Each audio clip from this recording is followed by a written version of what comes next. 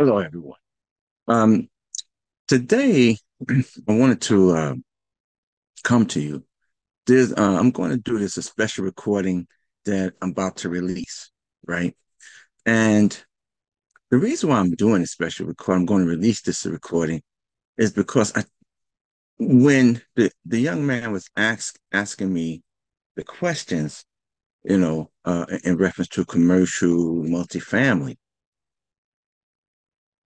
I felt as if it was like an interview. And and so I said, wow, I think this particular recording should be released. So I emailed the young man and I asked him, would it be okay if I release it on YouTube? And he said, sure, it'll be okay. So this here recording, I hope you enjoy it.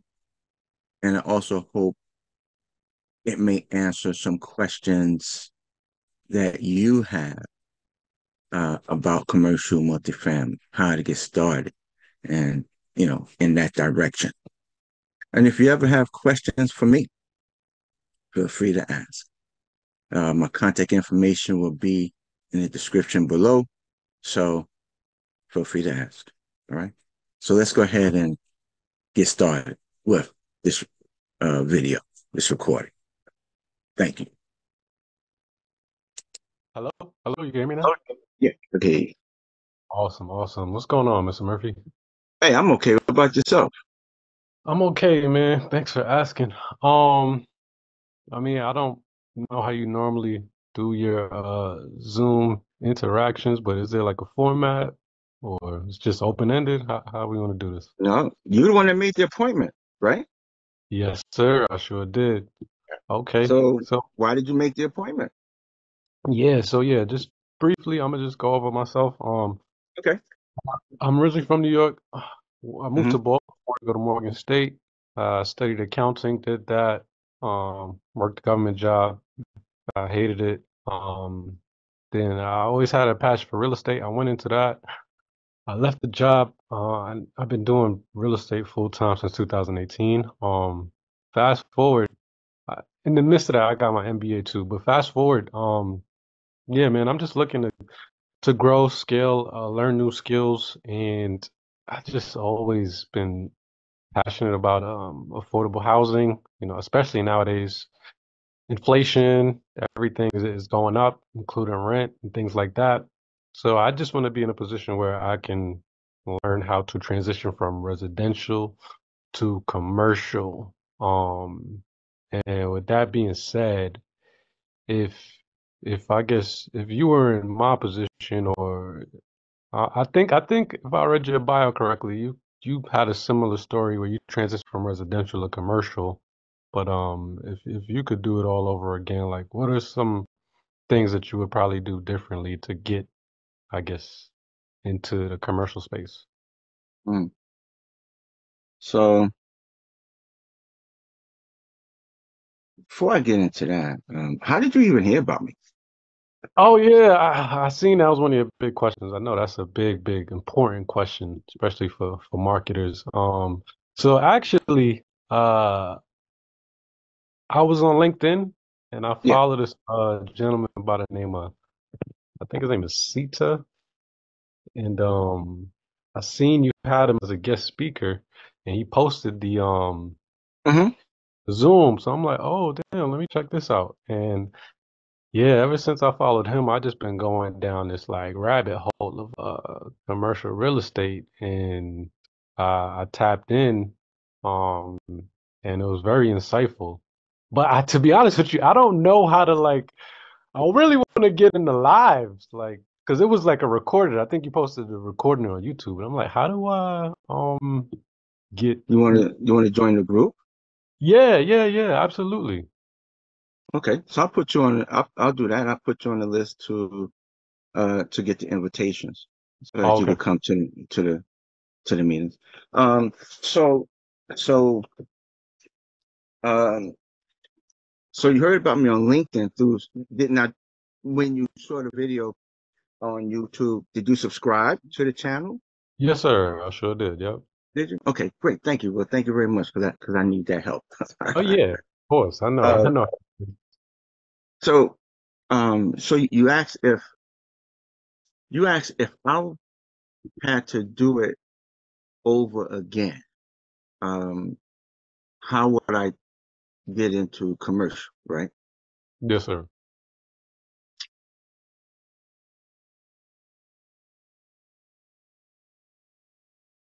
You know, the steps that I took, I wouldn't change it to get into commercial. I probably just wouldn't mess with residential though. I wouldn't Really? do that at all. Yeah, it's just a waste of time for me. That's my opinion. It's a waste of time. If I want to, what I would say to myself, what I would say to that person back then, yo, forget about that residential crap. Just jump straight into commercial. Mm, Um, because you're just wasting your time. And wow. and and that's what I would say. Because they're two different apples, they're two different fruits, right? Residential and commercial, you got apples and oranges, two different type of fruits. And what you do for one, yeah, it may be similar in nature, but commercial beast altogether, right? Mm, The way we do things, the way we operate, it's nothing like residential at all. So I wouldn't even bother with residential. I would go wow. straight to commercial. Okay. So let me just Are you play devil's. interviewing me? Okay, okay. Nah, it's very interesting because I went to a it was like a Biz Now it was an affordable housing summit in DC, Mm-hmm. and I met this black dude. He was, I think his name was Omar Kareem. He was speaking on stage. I was inspired. I went up to him like, yo, I asked him the same question. He basically told me the same thing. Like, Yeah. yeah, I keep hearing that a lot. But my rebuttal to that would be like, okay, I get that makes sense. Mm-hmm. But it's like I don't know if you could like try to put your mind state into where you was back then. But I feel like residential is more tangible or achievable, and it gives you the confidence, so to speak, to like go from, I would say, I don't know because I haven't made the jump, but I would say it would be a slightly more easier transition. It's like you said, it's apples and oranges. But I think when you get a little bit of success in real estate, I think it helps your confidence to achieve more things, so to Well, speak. then if But that's the case, then go 5 units then. I was gonna okay. Yeah, that was actually on my list of questions to Yeah. ask you. So if that's what you think, although that is a limited belief, Mm, you're setting limits on yourself. I don't believe in limited beliefs. I don't have any. I believe in achieving and going for whatever I want. Okay. So if someone said, I was told early on, go smaller, don't try to go for the big, go smaller. That's a limited belief. I believe I should go for what I want, whatever size I want. If I want a 5 star, then I go for it. If I want a 200, I'm gonna go for it. I go for what I want yeah. because I'm built that way. My God made me that way. You know, I'm gonna tell you the story. I went to a boot camp. So in the boot camp, the teacher he was saying everybody have to make a criteria. So everybody made a criteria. So then he went around the room. He asked everybody their criteria. Everybody had different things, right? 10, 5 to 10, 10 to 15. Some had 30 to 50. I had 100 to 200. That's what I had. 100 to 200 units, right? So at lunch, Oh, wait, pause. This is before you ever did one commercial deal. That was your yeah, criteria. Like, yeah, okay. All right, yeah. cool. So during lunch, everybody was like, "Hey, man, don't you think that's a little bit too big? You just getting started and this, that, and the other, right?" And I said to him, I said, "Let me tell you something.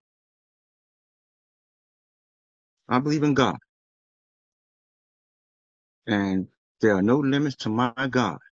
That means there are no limits to me." I said, "So if you're putting limits on yourself, you're putting limits on your God." That's what I said to him. And my first deal was 208 units. Wow. That means you set yourself for the sky and you got to space, man. You got above the sky. Wow, that's what's up. Hmm. Don't go for what you want. Put your plans together. Okay.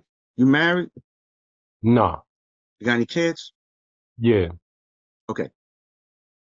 Of course, you put your plan together. Your children are involved, right? So I don't know. I don't know you. I don't know what you're trying to build. I don't know if you're trying to get into this for fix and flip or legacy hold or whatever. But whatever you do, you need to have your family in that plan, and Mm, that's going to sort of, when you start thinking about your family, what is it that I want for my family? What is it I want for me? Then it's going to come together.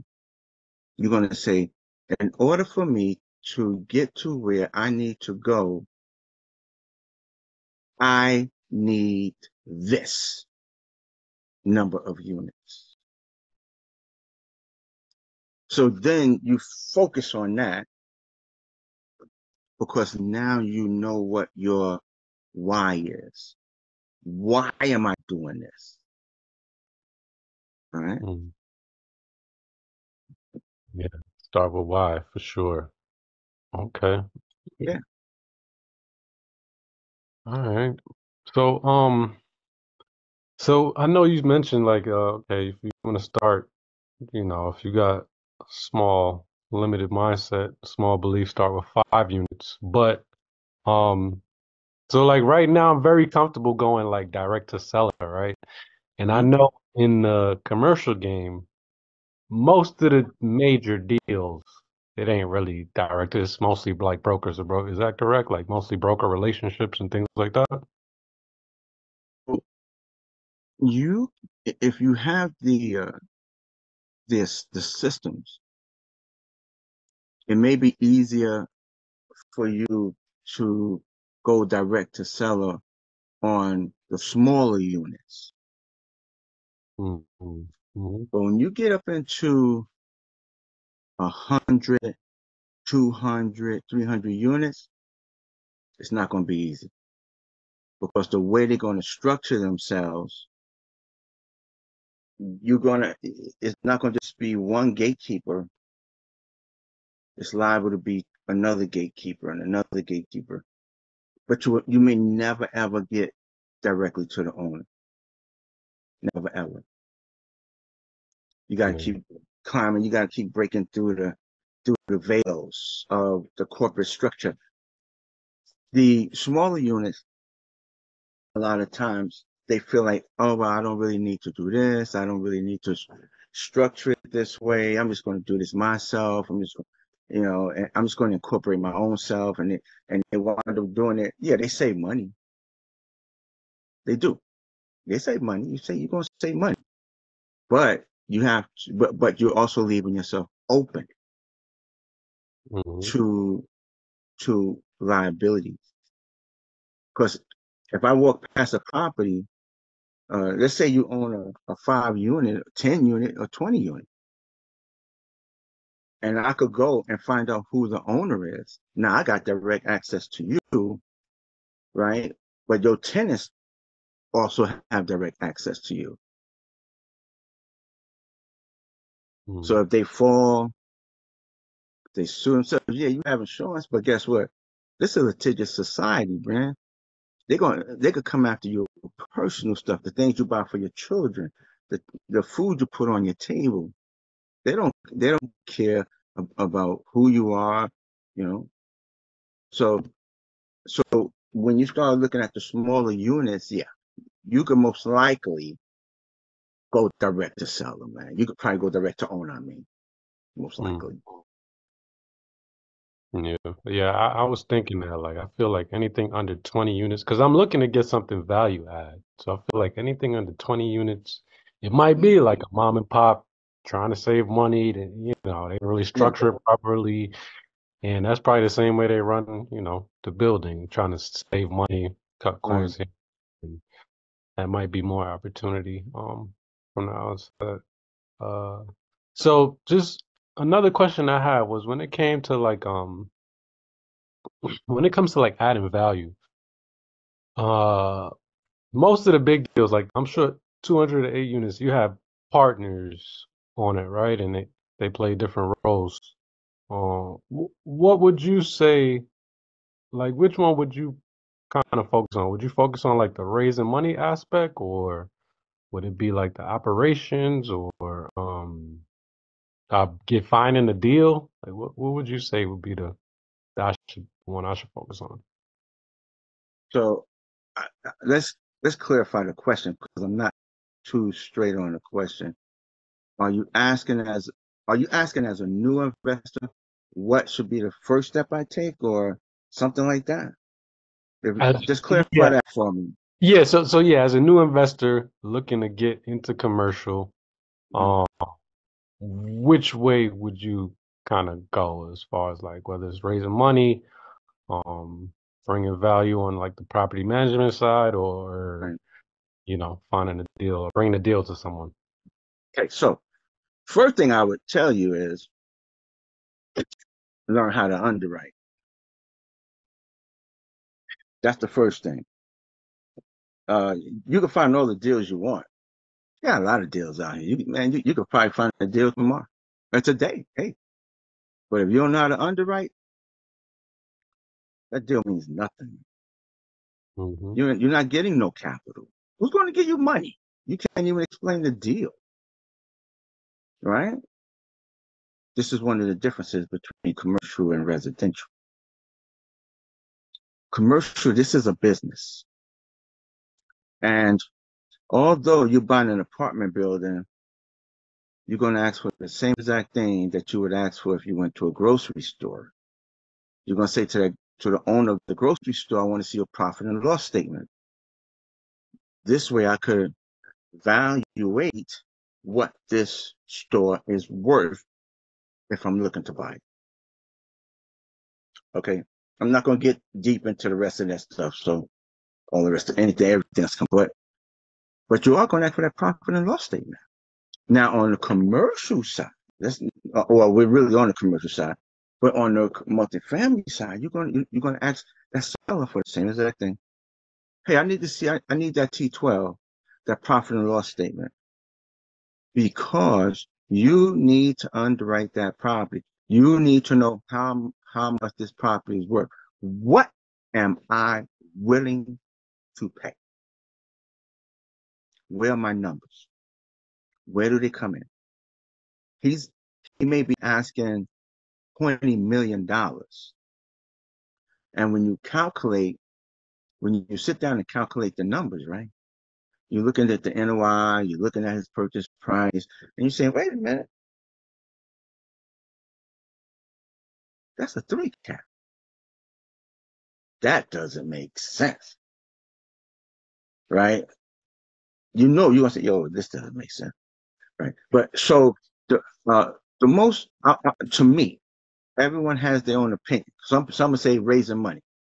Yeah, but if you don't know how to underwrite, you ain't getting no money anyway. You can know how to raise $1 billion. But when that investor asks you about that underwrite, how did you come up with this? How did you get that? Where did you get this from? How did you get that? And you can't explain it, you ain't getting no money, man. Learn to underwrite. You don't have to be a master, but you should know at least the basics so that you can explain it to the investors. And those investors could be your family, they could be your friends, You may even have a deal you want to bring to me and say, hey, Darryl, will you work with me on this? Because I'm new. I don't know what I'm doing. Will you work with me on this? And I say, sure, man. Let me see your underwrite. And then you send it to me and you don't know how. I say, well, I look at you, yo, do you know how to underwrite? You say, no, no. See, that now that takes a whole different turn. But to me, the most important thing is the underwriting. That's what the most important thing is. Hmm. Okay. So how did you learn to underwrite? What did you just kind of like? Oh well, did you join a mastermind? Did you kind of figure it out on your own? Read through some books or like?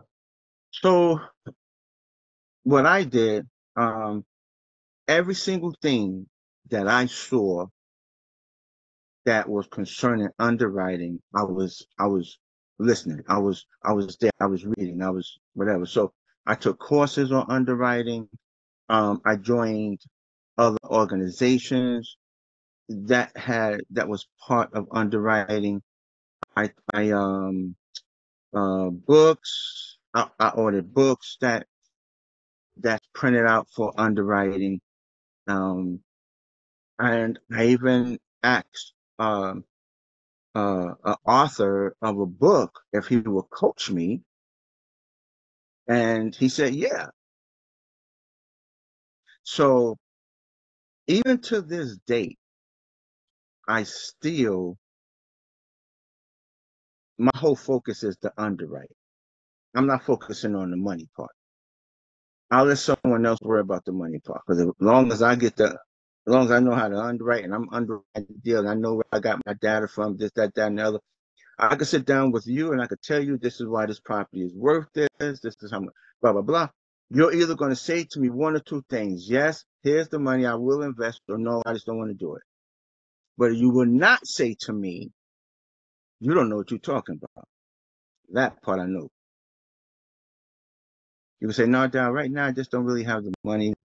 I can't do it. Or you can say, Darryl, I have the money. I'm going to send it to you. Give me the information. I want to be a part of that deal. I've taken the time to learn underwriting, asking questions, again, reading books, taking classes, and stuff like that. Every single thing that I made that came across my ears that had underwriting attached to it, I was like, what? I'm going. I want to see what they're talking about. Is it different than what I'm doing? Right. So yeah, underwriting is very important. Yeah. Well, I figured that, and that was kind of the whole crux of this conversation too, because I feel like that's the foundation right there, man. But That is. um, I feel like everybody that's in commercial, they got their own like proprietary pro forma. So it's like should I like come up with my own, or I feel like in the beginning I don't know, but I'm So a, so if your question going to be who model should I use? Because I don't know what your I cut you off, and I should not have done that. So finish what you were saying, because I think you was going to ask me a question. yeah, I was getting there. I was getting there. Okay. Yeah, I was trying to figure out like, yeah, which model should I use, or yeah, how should I go Mhm. about So there are a lot of models that's out here. You're going to find that some models are very basic. Okay. You put in the data, and that's it. They're not.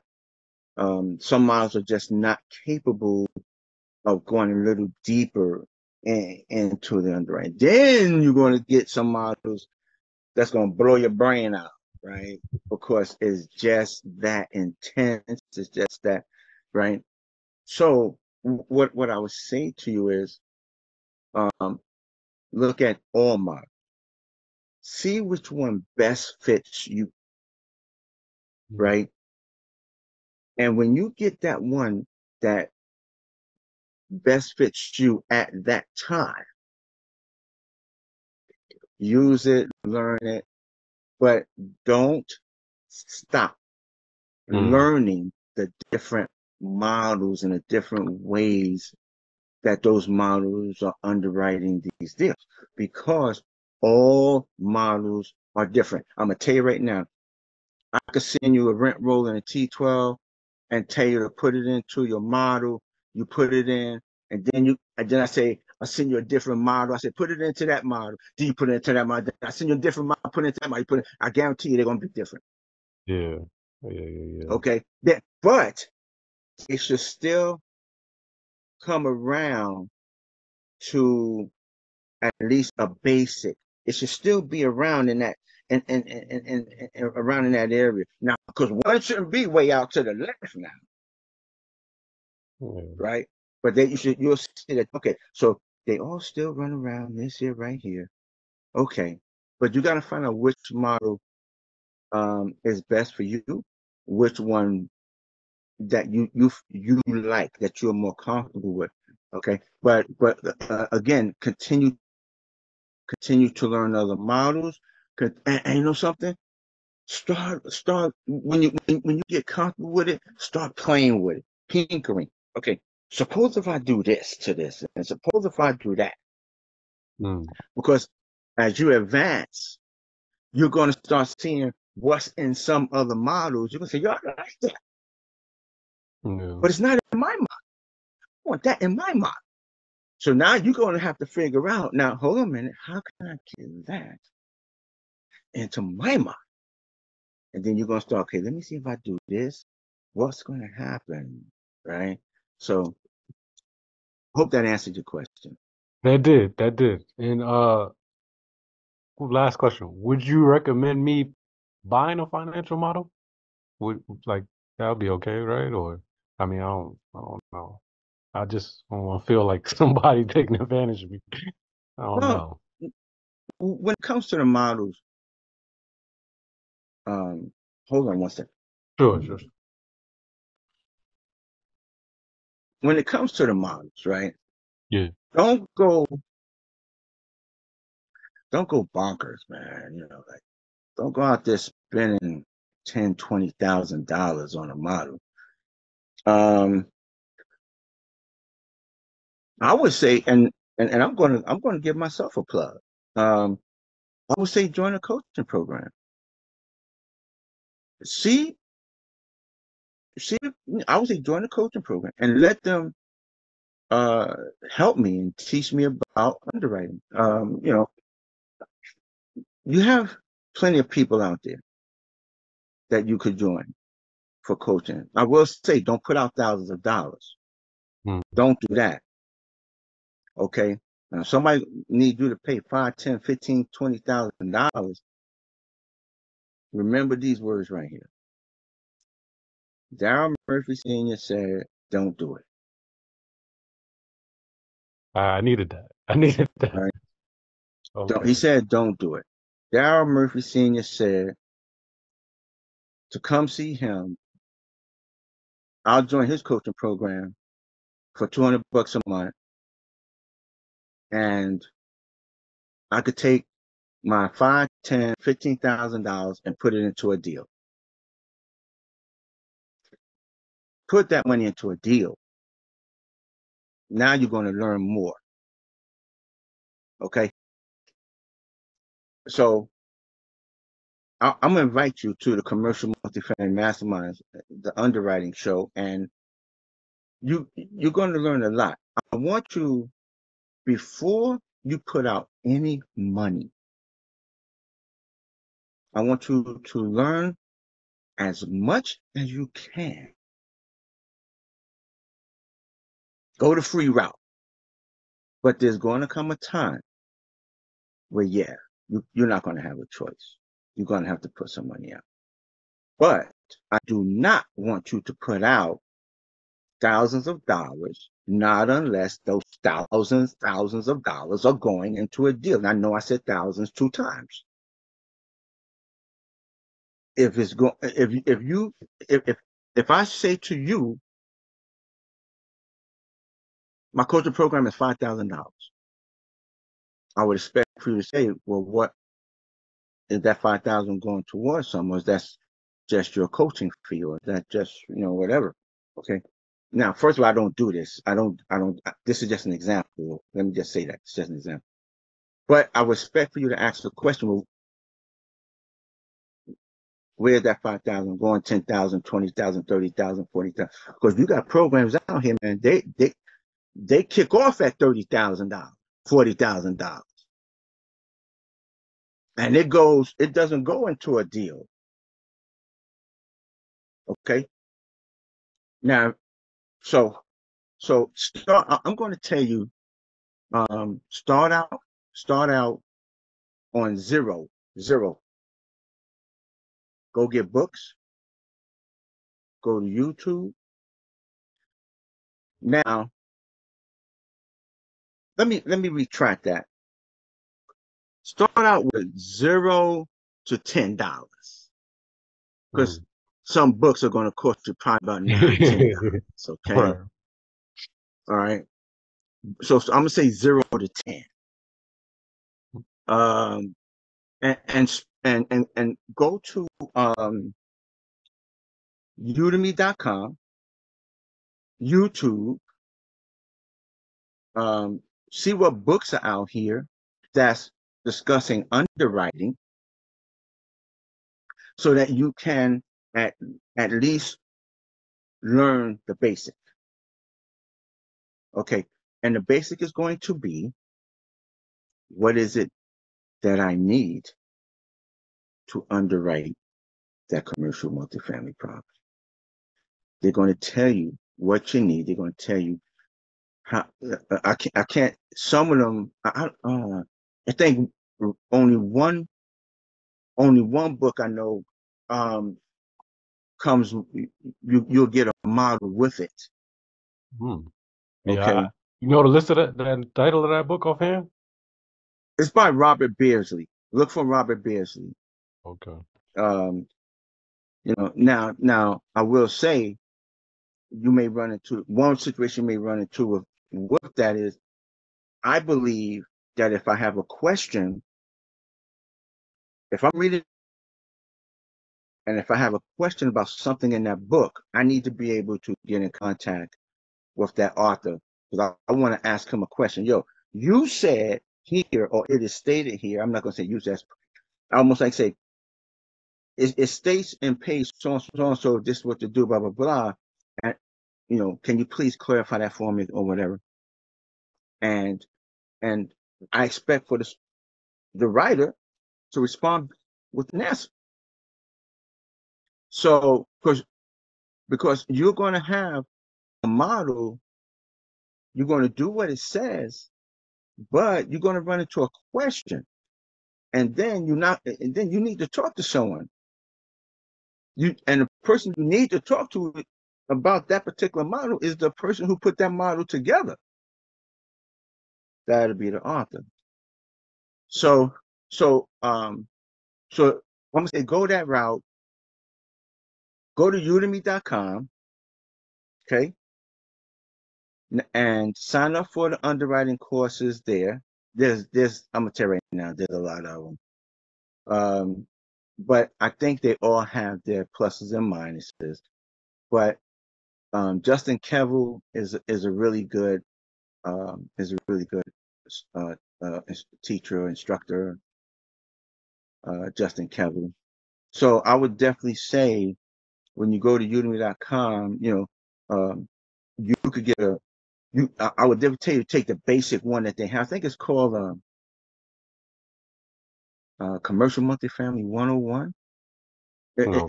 It's a basic. It's a basic, and he takes you through what you need, what you should be asking for, stuff like that. And he showed you how to input the data into the model. You could download the model. Okay. Um, so yeah, I would say start off there, but you're going to learn. uh, You're going to learn that there's more than one way of making Kool-Aid. All right. There's more than one way to make Kool-Aid. So make sure you keep an open mind, and ask a lot of questions.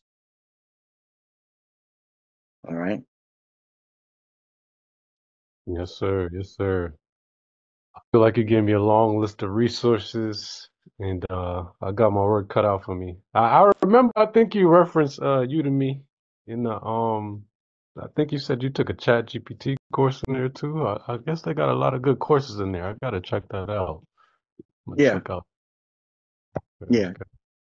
Chat Huh? GPT is, yeah, that's fantastic. That is, that's fantastic. But yeah, I would definitely say check out udemy.com and stuff like that, you know. But again, start out low, you know, zero, I'm saying $0 to $20, $25. Um, Udemy courses, sometimes you may go in and see a course for like $59, $69. Um, I would say hold tight. Don't buy the course right then. Keep checking every day. Just keep checking, keep coming back. Because once you register, they're going to send you an email. Hey, we having a sale on our courses, and then the price dropped to either $19 or $9. And then at that time, what I would tell you to do is sign up for multiple because you're going to get them for cheap before they go back up to 59, 69, $79. Okay, that's a hack right there. I like that. I like that loophole. Okay, And through Udemy, you can ask questions to that instructor and they will respond back within 24, 48 hours. Hmm. Awesome. And come to the mastermind. Um, you know, you have my email now, so you could contact me and stuff like that, you know, Perfect, perfect. So what would you be able to put me on a list or send me the invitation for it? for the mastermind. Yeah. Yeah, yeah, yeah. Don't Oh, worry. Put you all on this, you know, after we get off of here. right. I add you to our email list. Perfect. All right, Darryl. Hey, brother, I appreciate your time. I know you're a busy man, so definitely thanks for taking the time out to point me in the right direction. Uh, Give me Just a wealth of resources, and it's free 99 right now. So yeah. yeah, that's good. That's good. So So I figured you was interviewing me, yeah. oh, that's the vibe I gave. I mean, I'm just curious, man. I got a lot of Yeah, questions. I got a lot of that's questions. good. That's good. Don't, you know, don't be a stranger. You know, Sure. if you have any other questions, feel free to, you know, email me or, you know, set up another Zoom call. I'll be more than talk with you. More than happy to talk with Hopefully next time, man, I'm gonna bring some value. Hopefully I got a deal I'm underwriting.